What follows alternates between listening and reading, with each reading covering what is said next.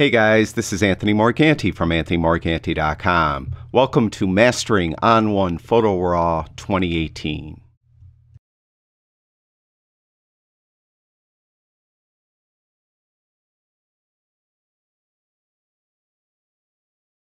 In this video, we're going to take a look at the Vignette panel that's found in the Develop module of On1 Photo RAW 2018.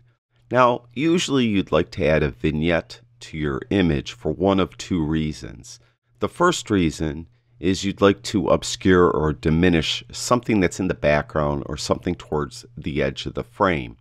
The other reason you might want to add a vignette is that it helps draw the viewer's attention towards the middle of the frame, which is usually where your subject will be placed. Now, in the case of this image of the chickadee, it's right smack dab in the middle. Now, there is nice bokeh around the chickadee, but I'd still like to add a vignette to help kind of focus the viewer's attention on the chickadee and not let their eyes stray too much to the outside of the frame. Now, for this image to begin with, I did some basic tone and color adjustments. I added some sharpening. And as far as lens corrections, the On1 database does not have my lens in it. I did a video on the lens correction panel, and in it I mentioned what you could do if your lens is not included in the database. So I will ask you to refer to that video for more information on what you can do if your lens is not included in On1's database. For this video, the image looks fine and I'm not really worried about doing any lens correction, so I'm going to let it go. So I'd like to add a vignette to the image. So I'm going to click on Show More and then click on Vignette. Now, as is the typical layout of these panels, across the top are some styles, more or less presets, that you could quickly add to your image. And let's go through those very quickly. The first one is Subtle, and you can see it just subtly darkened the edges of the frame. The next one is Strong. The next one is Big Softy. That's a relatively strong vignette that is feathered more. The other one is called Edges, and you can see it's very rectangular. Then to the right of Edges, there's a drop down, and that will include several more preset styles. And if you just hover over them with your mouse cursor, you'll get a preview of each of those styles on your image. So the first one is Big Softy, which we already looked at. The next is Black Edges. The next is Burnout. The next is Center Spot. The next is Center Spot Bright. The next is Dark Edges. The next is Edges, which we already looked at. The next is Lighten Edges. The next is Strong, which we already looked at. Subtle, which we already looked at. White Edges. White Vignette. And that's the last one. So you could come in here and hopefully find a preset that works for you. But if you don't, you could actually just easily dial in a vignette that will fit your image to your liking. Now, to demonstrate that, I'm going to reset this panel so all the sliders are at their default position.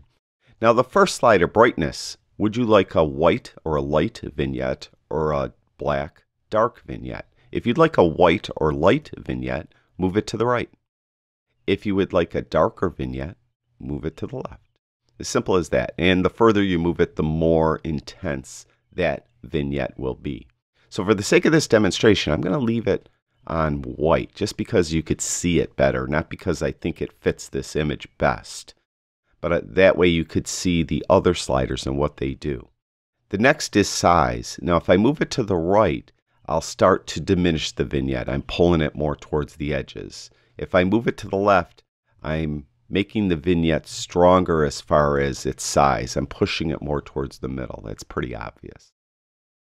I'll reset that.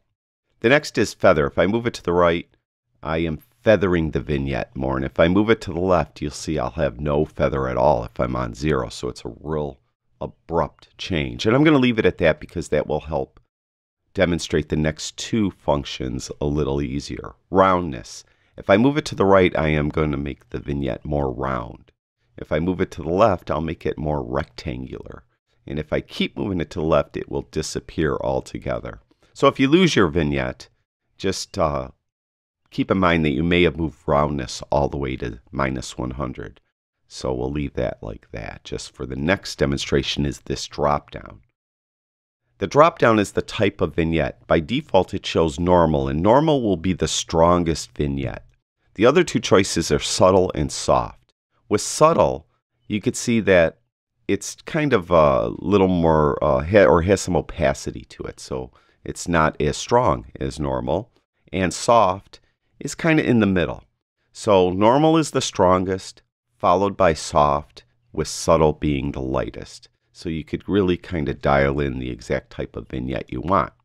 Now the very last thing to look at on this panel is this little icon right here with the dot in the middle and kind of 4 square edges.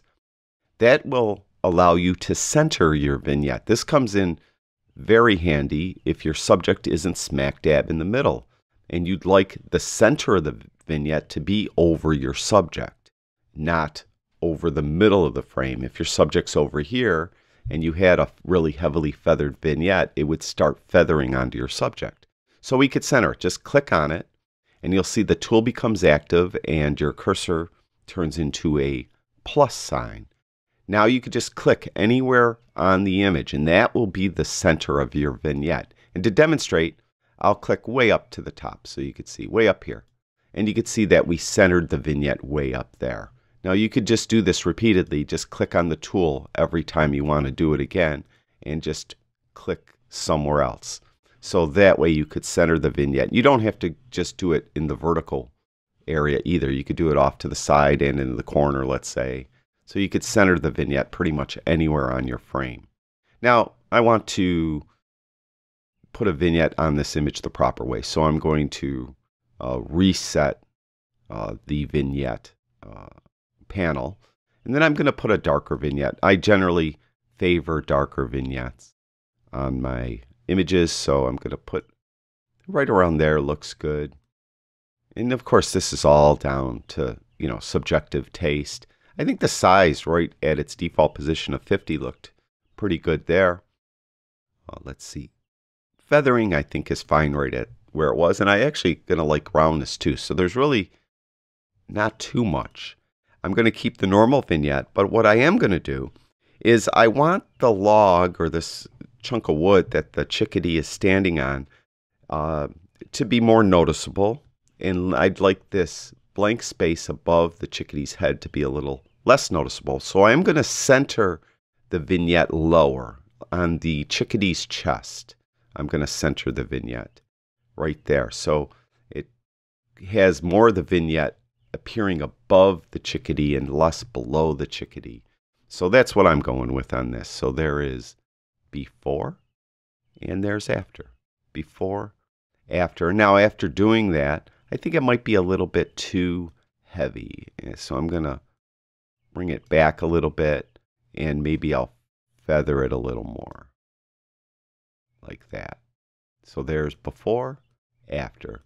I prefer subtle, almost not noticeable vignettes. So it's just my personal preference. There are exceptions. There's sometimes I'll put on a white vignette and I'll make it heavier and more noticeable. But in this case, I prefer it to be a little more subtle. So something like that.